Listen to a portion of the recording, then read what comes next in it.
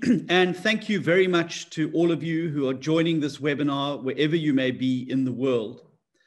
For those of you who are abroad and have been watching the scenes unfolding over the last 10 days here in South Africa, I'm sure it must be an anxious time for you, worrying about family members, worrying about friends that are here in South Africa. But I want to give each and every one of you the assurance that we will not stop fighting to ensure greater safety and security for your relatives, and that we have been on the front line of ensuring that there is a restoration of the law and order that is so desperately needed here in South Africa. So please rest assured that things have started to calm down somewhat today. There is still events and incidences happening around the country, but the situation has certainly stabilized over the course of the last 12 hours, largely as a result of the deployment of the South African National Defence Force. I want to give you all the assurance South Africa is not in a civil war. This is not the scenes that you witnessed in Somalia and the like.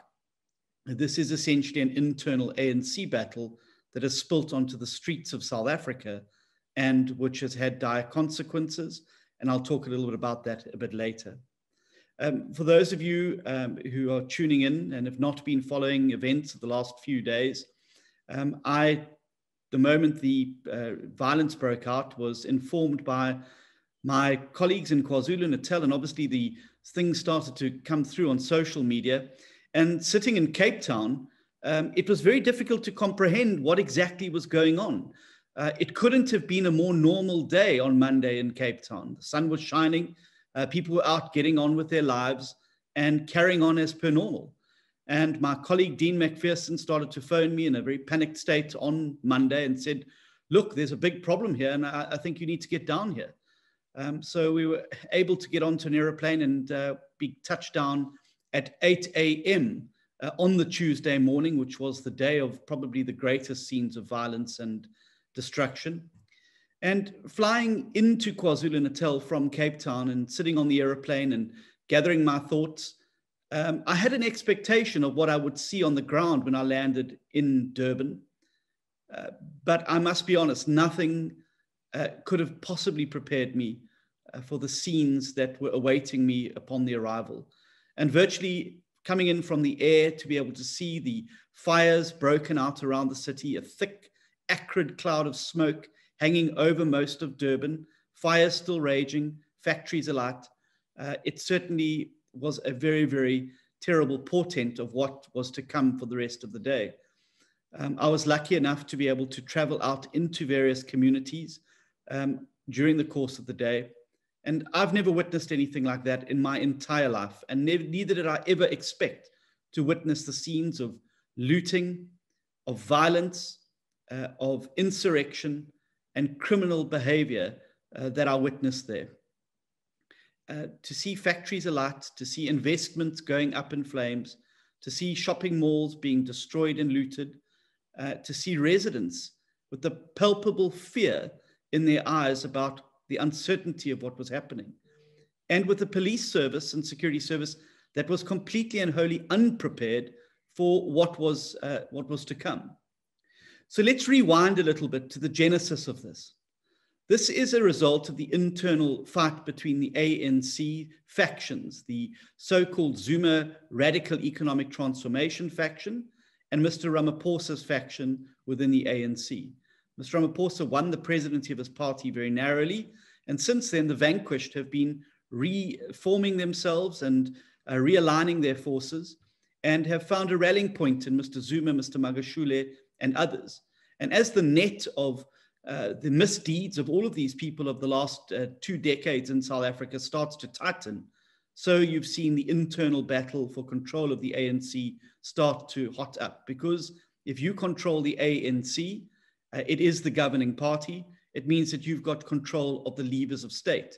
And you can then manipulate them, as Mr. Zuma did so skillfully for over a decade, to prevent yourself being held accountable.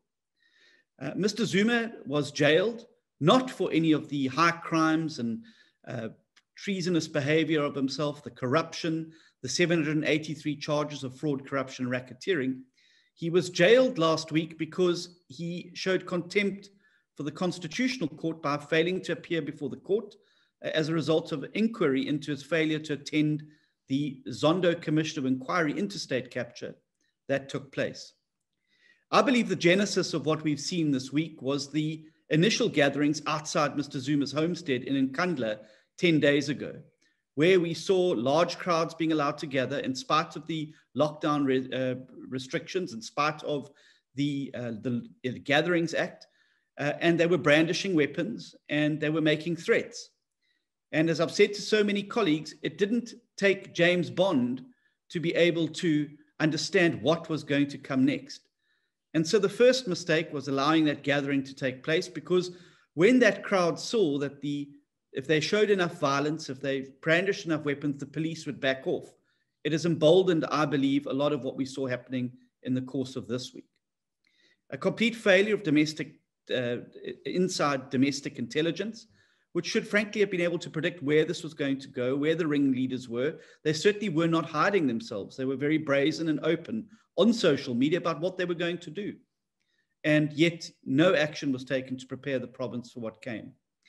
And unfortunately, the president, because he's unable to straddle these factions within his own party, was reluctant to have a show of force that was needed the moment the violence broke out in KwaZulu-Natal on Monday, by having a show of force on the ground.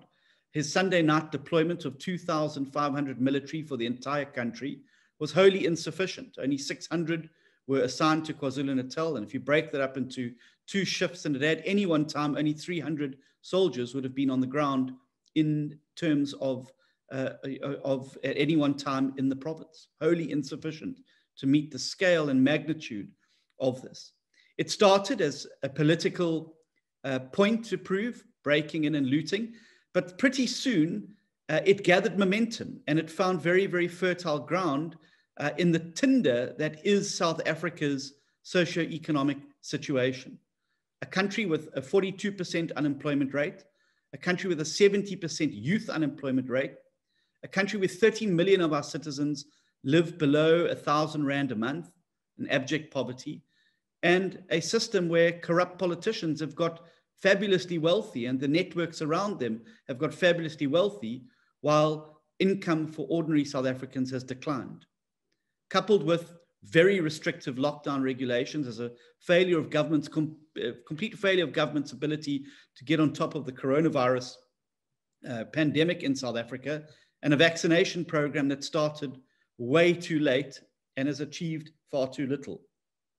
And this all created the toxic mix that found the spark from the political arena to ignite it. And so I, together with the Democratic Alliance, had to make a choice. And having been on the front line, because Helen Suzman taught all of us that when something's happening, go and see for yourself on the ground so that you can make an informed decision. And I'm very glad I was able to do that, because it then fed into an understanding of what the solutions were to address the immediate problem. And whilst this is not a time for finger pointing and recrimination, that time will come. This is a time to get solutions on the ground. And so we cajoled the president into having a meeting with us as the opposition. And because the Democratic Alliance had been able to assess the situation on the ground, had been able to understand the dynamics, and had been able to have shadow ministers who were on top of their brief, I was able to immediately put a 9-point plan on the table for the president. I'm often very critical of the president, as many of you probably know, but I must say the president was receptive, and I think he was grateful to have a concrete plan upon which he could latch on, because after that meeting, I'm happy to say that almost all the 9 points that we raised at the table have now been actioned. And I think that's a large part about why stability is returning to these communities. So chief amongst those suggestions that I made to the president was to massively have a troop surge into KwaZulu-Natal in order to reestablish law and order. In the 3 days that I was in KwaZulu-Natal and on the ground, it was very clear that the security service had lost the initiative completely. Uncoordinated, understaffed, under-equipped, unable to meet the challenge. And so looters were able to run amok and cause significant damage running into the billions of rand.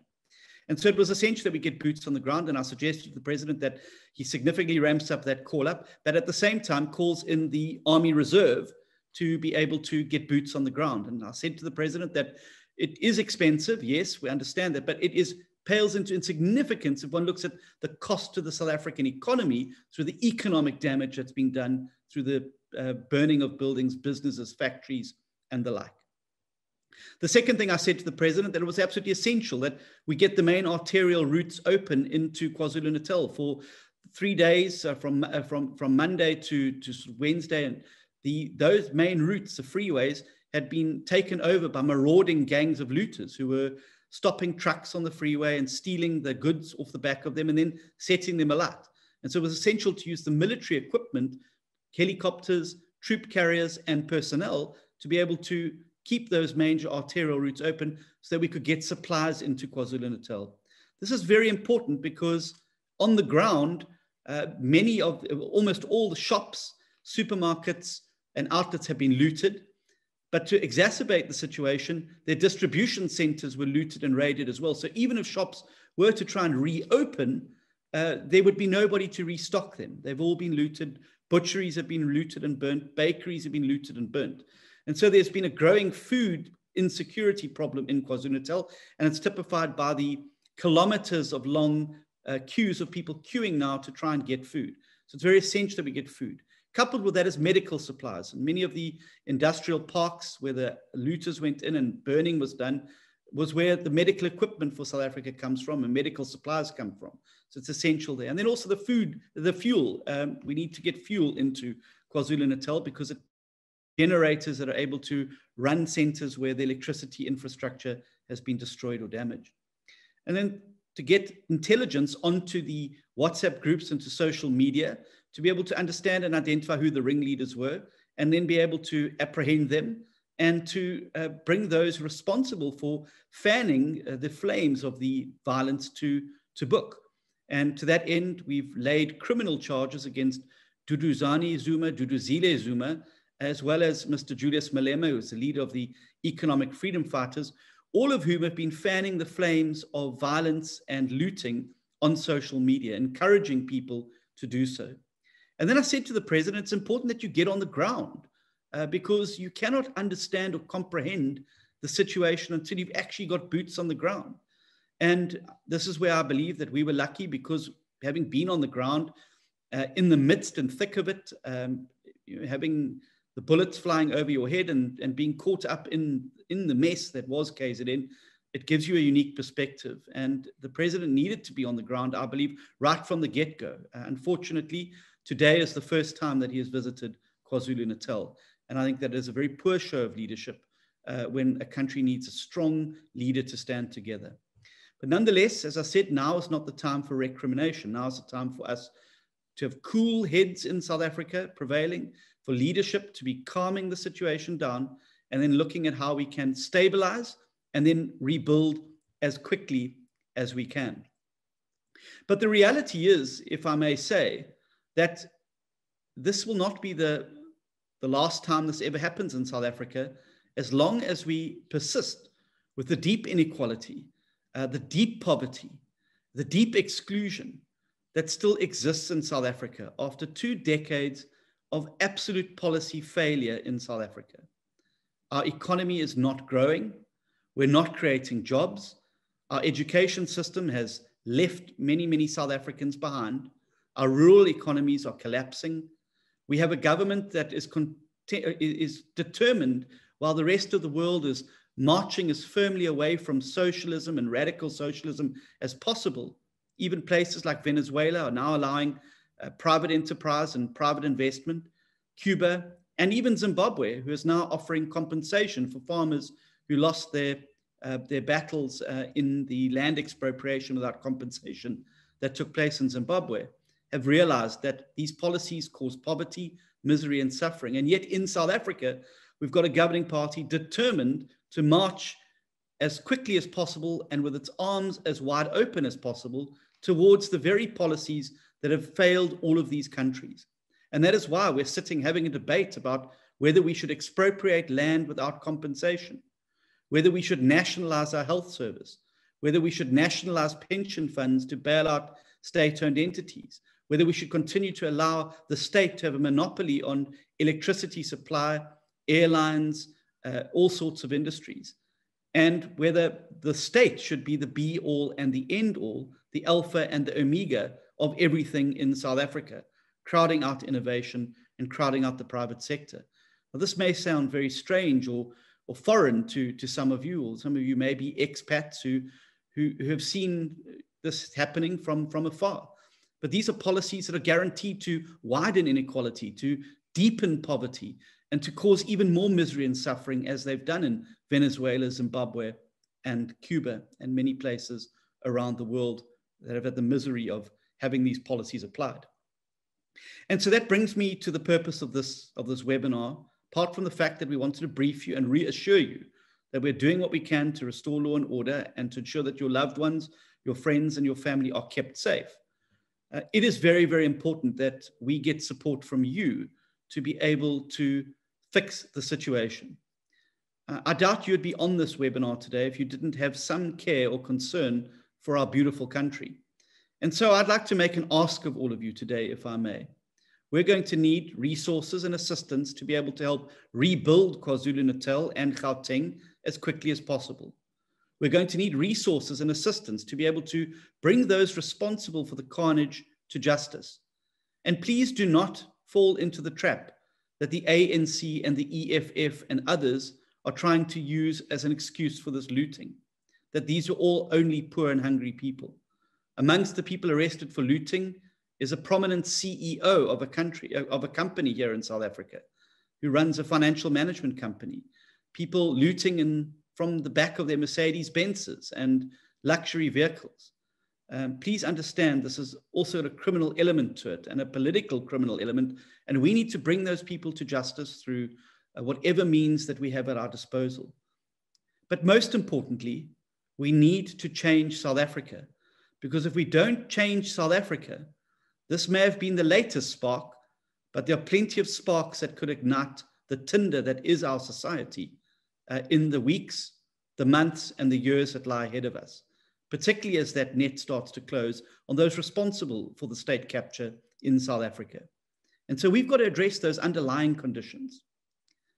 And to do this, we need to have the reforms that are required to save South Africa, to get it off this terrible, low growth, high debt, high unemployment trajectory that is causing so much misery and suffering. We need to change the economic direction of the country so we can lift those 30 million people out of poverty into opportunity, and to give them a job, a stake in the economy, and an ability to be able to provide a better life for their children than they themselves have had.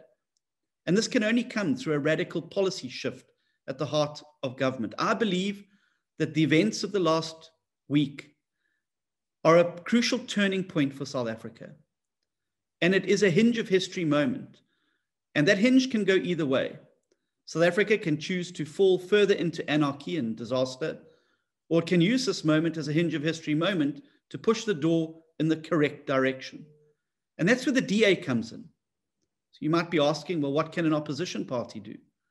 Well, here's what we can do, and why it is so important that I'm speaking to you today. We can change South Africa. And we've shown where we govern that things do get better. That's why there's no outbreak of this violence in the Western Cape. It is why the police services and intelligence services in our DA-run province are on top of this issue and are prepared in the case of an eventual attack that may come. And you will not see the scenes that you saw in KwaZulu-Natal in the Western Cape.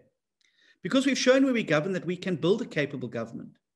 And I believe that the time has now come for South Africans, who may not all be wearing the same T-shirts, to unite around a set of common values and principles and to build a new majority in South Africa that will finally be able to drive the reform agenda with a majority in parliament through, and to be able to get the country onto this next trajectory. And that's where the DA comes in. We are the second largest party in the country, and I passionately believe that a strong, growing DA at the center of South African politics can provide the pivot point around which that realignment of politics can take place, and around those core values of non-racialism and respect for the rule of law, constitutionalism, building a capable state, and a social market economy that understands that the state doesn't have to be at the heart of everything, and that we can provide space for the private sector to be able to get in and help create those jobs, that would treat business and investors as partners, not as enemies, and that would give a voice to those 30 million South Africans who have no opportunity. And so we can do this by bringing the ANC below 50% and forcing them into a situation where they would have to do a deal to be able to unite around that common set of values and principles and form a new progressive government. And for some of you who are perhaps skeptical of this, I would like to share with you that I think the green shoots of that new majority have already been on full display in South Africa over 2 months ago in the South African Parliament. And that was when the rational progressives in the ANC united with the DA and a few other smaller parties to drive through the motion that would take action against our rogue public protector, who is a handmaiden of the Zuma radical economic transformation factor. And we're able to beat the radical transformation factor in the ANC, the EFF, and one or two of the other more left socialist parties to be able to get that motion through. And I think that shows there are green shoots of people across party lines who want to do right by South Africa, who want to do the right thing, who are tired of the unemployment, who are tired of the suffering, who are tired of the poverty, and who want to make a difference.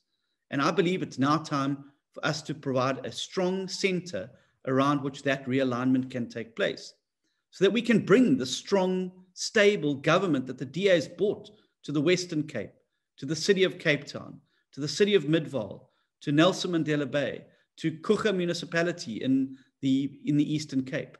These are all great examples of governments that work for the people because they're built around those 4 key values that I spoke about earlier. And so I believe the time for change is here. We've had a crisis, but we can use this crisis as a hinge of history moment to force the spring of reform in South Africa. And that starts with us. But we need to be a strong, growing party, and we're going to need your help to do that. Thank you very much, and I'm happy to take any questions.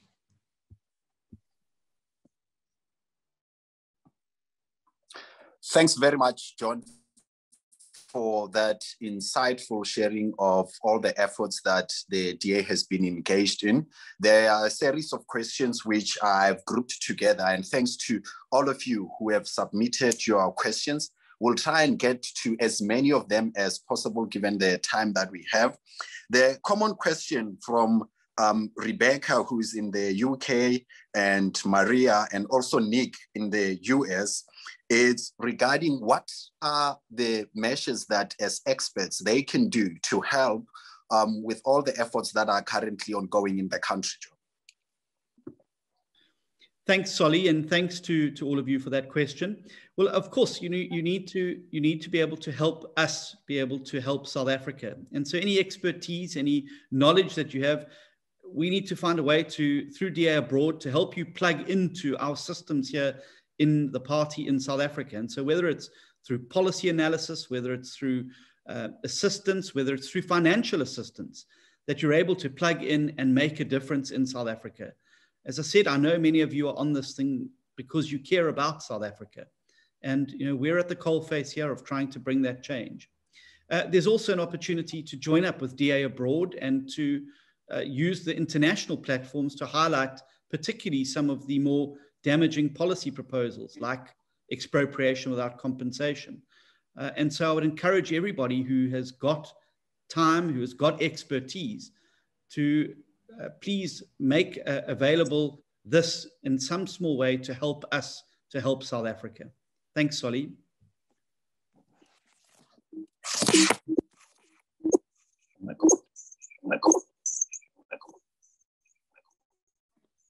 Thanks, John. The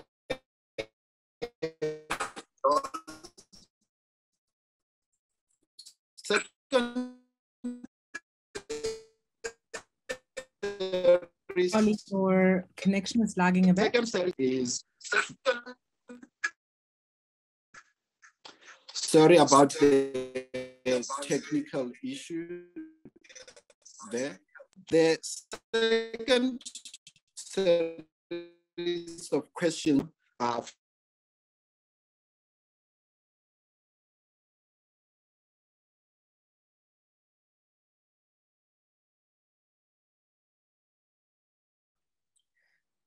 I see Solly will be, I think he's just quickly checking his connection again.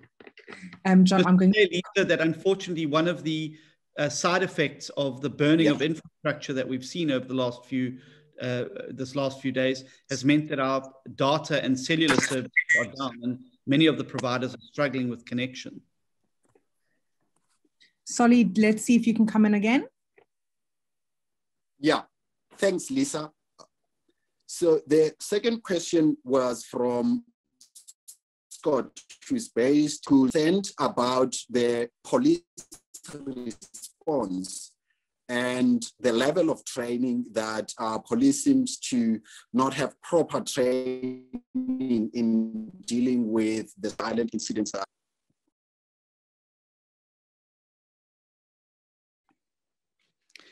Yeah, thanks, Solly. Yes, and certainly that was one of the major problems. And it is certainly, and just to let everybody on the webinar know that I've instructed yesterday evening, I called a meeting of our shadow cabinet, and every portfolio holder has been asked to prepare a document for their department on what went wrong and what could be done better in future. And we are going to compile that into a document which we will then present to the presidency. And one of the key areas is SAPS and public order policing.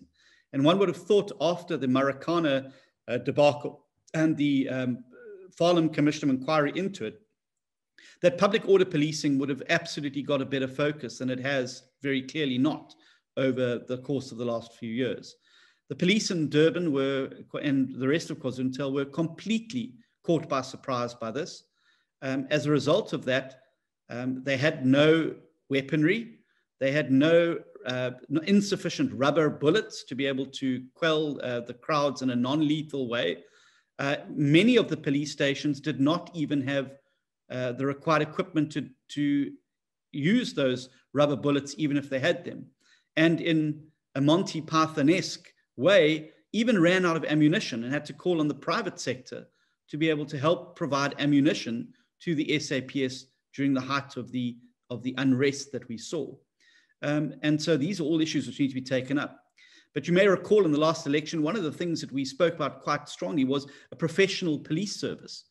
And unfortunately, the lack of training, lack of resources, and lack of professionalism within the SAPS. And let me be very clear, there are very many brave men and women in blue who serve well and who served well during this crisis. But unfortunately, they were a minority. The majority of SAPS personnel were untrained and unprepared for this. And what really touched me in quite a profound way, and probably was some of the more emotional moments, was going around communities and seeing community members that were manning roadblocks, standing point in their community. They became the thin blue line in the absence of the security services of protecting property and lives and communities from being completely overrun by criminal elements and thugs intent on hurting and stealing. And seeing those people and seeing the barricades, the makeshift barricades that they had erected, and looking at in their eyes and just feeling the palpable fear that they felt. And then to have a police van come past, every hour or so and wave and give a thumbs up to the people manning the barricades. This isn't the way it should be. The radical right and the far left and everything in between agree on one thing, and that is that the state has a monopoly on violence, and it is the right to use it in order to restore law and order. And yet here it was the community, private security companies, neighborhood watchers, community police forums who were standing on the front line defending and protecting the rule of law in South Africa. And so we need to radically overhaul the South African police service. We need a far more professional police service that's trained and equipped to be able to meet the challenge.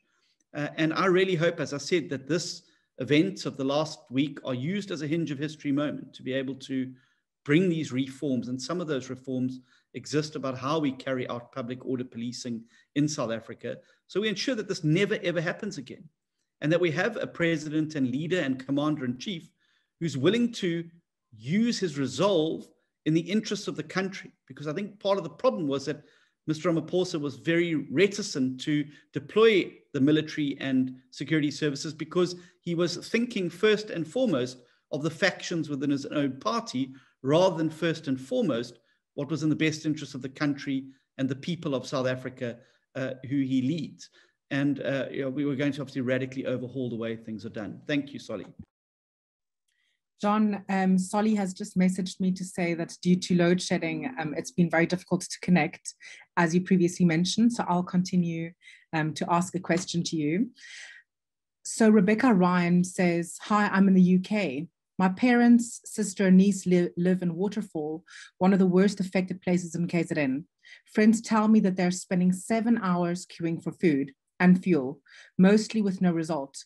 Will food and fuel reach them, and how can we as expats help? Thanks for the question, and may I just say how sorry I am. I'm sure it must be a time of maximum anxiety for you. And that certainly was one of the areas that was worst affected. The looting of the Watercress Mall and the surrounding areas there were terrifying for residents. I spoke last night to some of the distribution agents for food, and I can say that Checkers and Woolworths have distribution centers that are still intact. And last night they were doing a restock of all of their stores, but they were obviously limiting what customers could buy. And unfortunately, I think this is triggered in a panic buying stage. So people, who have stuff are now trying to get stuff. They inform me that they will be getting supplies in from other parts of the country. We are also, through our MP, Chris Hunsinger, who's our Shadow Minister of Transport, working with the Trucking Association, and there's, I think, about 55 tons of food that is going to be leaving various parts of the country to get into KZN as quickly as possible. I can confirm that the N3 and N2 are now secured and are open. So I imagine that the flow of fuel and food into those areas is going to continue. Pick n Pay's distribution centre in Pinetown, I did a video outside that 2 days ago, was burnt and looted, but they were looking at alternative ways to get things up and running. I've said to the president as well that one of the things that we can consider is using regional airports like Virginia Airport in Durban North, Oroby Airport in Pietermaritzburg, and various other private airstrips that are located around the country to fly in food. Luckily, SAF Air as well, and one of the airlines that's flying, has offered passengers traveling from other parts of the country to Durban to carry an extra 20 kgs. So if there are people from South Africa that are on this webinar or have relatives who are considering traveling there, please consider filling a suitcase with basic foodstuffs and bringing it with you to KwaZulu-Natal. I imagine that things will start to stabilize and normalize in the next 24 hours, and that those food routes should be up and running, but we are monitoring it very closely. And if even further intervention is required, we will certainly be at the forefront of that. But my understanding from the retailers is that they expect to get things up and running and restocking those shops, provided the security is there and provided the situation is stabilized, back to normal in the next 24 hours. So hopefully we'll be able to avert that, but it is something that we are monitoring. If your parents need specific assistance, I can, if you can give Lisa your contact details or get in touch with your DA Abroad rep, we will see what we can do through our local councillor network to assist in getting some assistance to them. I'm also going to be in Pietermaritzburg on Mandela Day, which is on Sunday, to try and lead some of the cleanup efforts and to get on the ground and just help people piece their lives back together again on the ground. So I'll also particularly be able to have a look at the waterfall situation on my way up to Pietermaritzburg. Thanks, John. Then we have a question from Ndumiso. He says, do you think if Cyril Ramaphosa had invoked Section 37 earlier, this damage would have, how would this damage have been like in South Africa? And then Sharon from Switzerland asks, should there not be a state of emergency declared? Yeah, well, I think that the president should have made a deployment far sooner of the military. I would have done it on Sunday night. And I would have done it, and they say hindsight is a great thing, but you've asked the question. I would have made a far bigger deployment and then used what was necessary out of that deployment rather than having the piddly deployment and then having to go and boost it. So I think as a president, you go in hard and you go in early to reestablish law and order, rather than trying to do it in dribs and drabs, as we saw, and we saw what the result was. I think we could have saved a lot more infrastructure. I think we could have saved many other businesses, and I think we could have brought the disorder to heal far sooner had there been sufficient resources on the ground. I don't think that a state of emergency is necessary, and a state of emergency is fine, but we already have a curfew in place. The curfew is at 9 p.m. and that was completely disregarded because there was nobody to enforce it. And my worry with the state of emergency is that you would then automatically force the law-abiding citizens who are manning point and are the thin line between lawlessness. They would then be forced indoors as well, and law-abiding citizens will obey, but the looters will then have free reign to go wherever they want and loot wherever they want. So I think that and I want to make this point as well to international audiences, that people are saying, oh, well, this is, a civil war. It's not a civil war. This is unrest, and there is a political element around it, but it is not a civil war. And the deployment of the military has been done absolutely in terms of the South African Constitution. Section 201 authorizes the president to deploy the military in conjunction with the SAPS to save life and property in South Africa. So it is all happening perfectly constitutionally. The constitutional safeguards of reporting to Parliament are in place, and the letters, relevant letters of deployment have been lodged with Parliament as required by the law. I would be reluctant to use a state of emergency now. Well, I think the situation is under control now. And I think that there's nothing you can't do under a state of disaster that you could do under a state of emergency anyway. So, I think that, look, if the situation worsens, if there's a flare up again, it might be something to consider. But right now, I think the situation is largely under control and being contained. There are a few sporadic incidents happening, but I think by and large, it's under control. Thank you, John. Bailey Matters asks, you mentioned policy needs to change in order to bring South Africa back again, but it seems South Africa is so long gone that I can't even imagine anything bringing it back. What are some of the fundamental things that South Africa needs to change, and how can even the DEA help? Well, I think it's not rocket science, but what needs to be done. I don't think South Africa is long gone. I'm very optimistic about the future. I don't think I'd be doing what I did every day if I didn't passionately believe that there was a better future for South Africa that lies ahead. And it all comes down to the tough choices we're going to have to make in the coming months and coming years ahead. And there's going to be some tough choices we've got to make. I think that we've got to start with breaking this notion that the state's got to control everything. I think that's what lies behind cadre deployment. I think what lies behind the failed state-owned entities and why we have an airline that doesn't fly, an electricity generator and provider that doesn't provide or generate electricity, and why we have all these failed state-owned entities that drain huge money. So I think there's a number of things we've got to do, and a number of policy interventions that I believe almost overnight would start to send the right signals out. I think we've got to walk away from job-killing, investment-killing policies as a start. So let's walk away from these apocalyptic policies of expropriation without compensation, nationalization, state control, and allow the private sector to do what it does best in any other functioning economy, which is create jobs and grow the economy and grow income. I think we've then also got to get government out of the way, particularly if I look at the electricity generation and supply industry. It's a complete government monopoly, and it is a disaster. I think that we could create a whole greenfield industry in South Africa around renewable energy and alternative energy generation and supply. And that would create, I think, hundreds of thousands of jobs overnight in that industry. I think we've also got to focus on our education system. Our education system in South Africa is Victorian and is under-resourced, despite the fact that we spend so much money on it. We've got teachers who don't even understand the curriculum that they're supposed to teach, schools that are still using pit latrines. And I just don't think we're equipping our young people in South Africa for the new world of work in a modern society. I think we've got to look at our labor legislation that can be done overnight and get rid of these job-killing job killing, investment killing policies like triple BEE. If we want to have empowerment policies, let's have empowerment policies that focus where the need is most, and that's the 30 million people who are poor, not enriching BE fat cats. That leads to price gouging and leads to corruption that ends up costing the people of South Africa. I said this morning on an interview that corruption is not a victimless crime. The victims of corruption in South Africa are the 30 million people who live now without opportunity. And then we've got to stabilize the country and ensure the political system is stable. And that's why I believe that a strong center-based majority built out of a variety of different parties can be the difference between this country succeeding or failing. I think we can do better as a country. I think it's time for us to get the best heads in the country around the table, regardless of what color the t-shirt they're wearing is, to get them around the table and say, look, we disagree on many things, but what are the 10 to 15 things we can do in the next decade to get this country moving again, to get our people working again?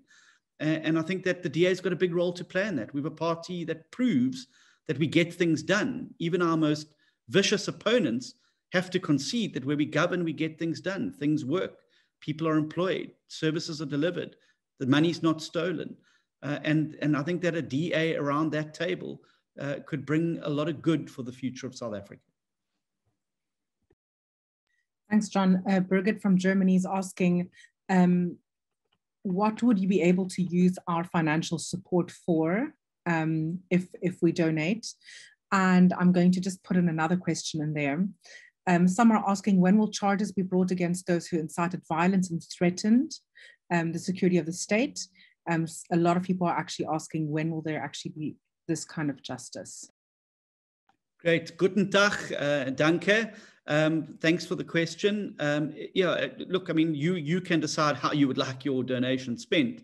Whether it's relief, whether it's assisting us to be able to get our message out into communities where we haven't been able to get a lot of traction in the past.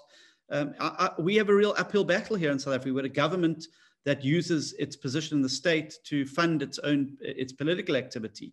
So our budget is minuscule compared to what the governing party has through its abuse of the state. So every cent helps, but you can decide best how you would like your contribution and where you would like it, where you would like it to go to. I think that. Sorry, Lisa, what was the second one? Sorry. When will perpetrators be? Yes, sorry. So thanks. So we've already laid charges. Glenys Breitenbach on Thursday laid charges against the terrible twins in the Zuma family, and against Mr. Julius Malema, the leader of the radical socialist EFF in South Africa. But we also have now been sent to us a variety of social media posts, WhatsApps, etc., from alleged ringleaders, and many of them are senior ANC leaders, and we are busy verifying those. And where we have a positive match, we will go and lay a charge for incitement to public violence, which is a criminal offense in South Africa. And we will hold those accountable. I heard this afternoon from the president's visit to KwaZulu-Natal this morning that he hinted at a potential pardon for Mr. Zuma. I think that would be a terrible signal that goes out. I think that it will show that violence pays, that if you burn down enough and damage enough, that you will get your way. I think it would be a terrible thing for South Africa if Mr. Zuma was to be pardoned. I think he should face the full might of the law, and that the rule of law must apply equally to everyone in South Africa. And we intend to do that. We've pursued Mr. Zuma for 10 years to make sure he faces his day in court on the 783 charges of fraud, corruption, and racketeering. And if we allow him to escape through the back door because his supporters threaten violence, well, then I think it's open season on our constitution, on the rule of law, and on law and order in South Africa. Because if you don't like the findings of a court, or you feel that they're not to your liking, you just gather a mob, arm them, and get them to go out and destroy. And I think that's a terrible precedent for South Africa to set. And so I think we can do better as a country, but that starts with accountability. And I don't think we've had nearly enough accountability in South Africa over the last 2 decades. I think there's an accountability deficit, and we've got an opportunity now to address that. And we must stand firm on the rule of law. Angus is asking, hi, John, in your opinion, will this affect the elections with the possibility of ANC being faced with losing power? I think the ANC were already facing the potential of losing power, Angus, before this, which is why they are so desperate to delay having an election. They know what's coming. They've seen the effect of pandemic politics in many other countries. I think the local government elections in the United Kingdom, the American presidential election, many others. COVID politics has played a part, and our government's done an appalling job in terms of COVID. They've done an appalling job in vaccines. We remain one of the least vaccinated nations in the world. I think we're way down the bottom in terms of the world, in terms of citizens who are vaccinated. And it's had a terrible effect on our economy and on our citizens. And they know that. And I wouldn't like to be a government going into an election with a 42% unemployment rate, an economy that they've crashed onto the rocks, a pandemic which they've mishandled. So I think the ANC were already in trouble before the election. I think this is going to reduce their majority even more, which is why I really am on here saying we need your help. We need you to stand with us, because I think we've now got an opportunity to bring the ANC below 50% in towns and cities around the country, but also at a national level. And that then opens up a huge opportunity to do the building of that new majority that I spoke about, that will get South Africa onto a new trajectory of hope and prosperity and off this terrible path that we're currently treading. And some of the participants are asking, did you actually manage to see some of the SANDF on the ground? I did on the day I left, but certainly I did see some SAPS, and that's how I'm able to say that they were completely outgunned. I've actually bought one of the rubber bullet cartridges back with me from one of the sites where they ran out of them, as a reminder to me about why it's important that you equip the SAPS. They are rolling in. My reports from my team on the ground. I convene a National Security Council meeting within our shadow cabinet regularly. The reports are the stabilization is happening and the like, and the military are there. And as I said, they've secured the arterial routes so that we can get the trucking and freight into KwaZulu-Natal, so we avert a food crisis. Then Mrs. Thompson says, are there any plans to provide medication to those who are chronic patients in Durban? Because 90 pharmacies have been destroyed. Is there any plan to bring medication to old age homes and also disabled homes and hospitals that need this medication ASAP? Remembering that we are facing a pandemic of COVID, and from my families who work in hospitals are suffering right now. Yeah, absolutely. And this is something I've got a work stream working on. It's not only the medicines getting here, it's the fact that many of the distribution centers were burnt and looted. We even had COVID vaccines looted. And the fight against COVID in the province has been set back significantly. We've lost essentially 2 weeks of vaccination. It's just not been possible to vaccinate. And I think we're going to feel the long-term effects of that in the midst of the third wave of the Delta variant. But yes, we've got plans to get medication, and it's one of the key areas I spoke to the president about getting medication, and it's also oxygen. A number of factories that produce oxygen were damaged, were not able to open. And so we've got to get oxygen into our hospitals as well. So yes, it is a focus. And I've got our team working on that to get those medicines into KwaZulu-Natal as quickly as possible. I know that some pharmacies are opening extended hours now, the ones that are open, to be able to address people's queries. My sister volunteered in one the other evening. It was open till I think 3 a.m, where people were able to access that medication. And we obviously want to find more sites that are able to do that until we get those other pharmacies back up and running again. John, I'm going to ask you a final question now. We do have more than 100 questions, so it's difficult to get to every question. Apologies for that to everybody on the call. Mr. Plout is asking, I'm really impressed by the DA's response, expert, on the ground and engaged. One question, is it your understanding that this was an attempt to seize the state capture in another form, which would leave the Zuma faction in charge of the country? Yes, I do think so. And I think if one looks at the instigators behind it, as I said, the original spark that set the tinder alight, this was definitely a a move by the Zuma faction. As I've said so many times to my colleagues in the shadow cabinet, politics is no different from physics. And some of you will be familiar with Newton's third law of motion, which shows that for every action, there's an equal and opposite reaction. And we've seen that playing out within the governing party. So the president moved against Ace Magashule, the secretary general of his party, and within a week, his health minister, who is an ally of the president, was embroiled in a tender scandal involving COVID funding, which could only have come from within the governing party. And that was the opposite reaction. I think what we're seeing here is an equal and opposite reaction to the jailing of Mr. Zuma. And it's why I'm impressed on the president. He's got to stamp his authority, because if he allows them to even get a foot in the door, it's going to be the end for him, because they will then seize power and knock him out of power, which is why I cannot fathom why there wasn't a strong, decisive response from the get-go to be able to reestablish law and order. I think it would have been a great opportunity for Mr. Ramaphosa to have said, we will not brook this type of lawlessness, and that there's no only legitimate way to take power is through the ballot box, not the barrel of the gun. But nonetheless, I think we've been able to save the situation somewhat, but now needs to be contained, and those perpetrators need to be brought to justice. Thank you very much, John, for answering all of those questions.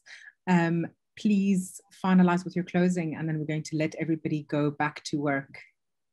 Fine. Thanks very much for everybody, and thanks for the interest that you've shown in this country. This is a special place, this little piece of rock on the southernmost tip of this great continent of Africa. And I think she's well worth the fighting for. I think that we have a great country. And as I said, I passionately believe our best days lie ahead of us.